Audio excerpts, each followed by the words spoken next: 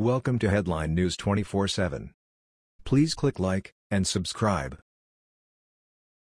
After thousands cross the border, Trump orders quick justice. They found a big hole to run through, but Donald is plugging it up. The crisis at our southern border only gets worse. We've brought you many stories in recent days. There are many more. How can Democrats ignore the many incidents we've been seeing, just this last week? And this could be the worst yet. From the Federalist Papers.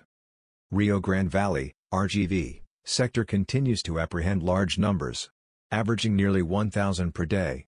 Yesterday, RGV sector agents arrested more than 1,300 subjects, which marks the second time in 2 weeks this number has been reached. And they caught 7,000 in just the past week. Democrats don't think this is a crisis. According to reports, 50% of all arrests along the border happen at the Rio Grande Valley.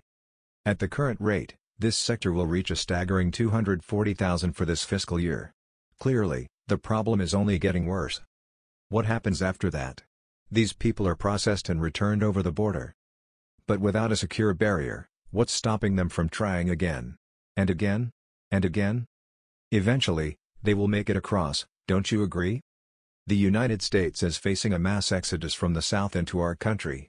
One that we cannot handle with manpower alone. Democrats in Washington say we don't need a wall. Are they not reading these stories? Do they not know what's really going on along our border?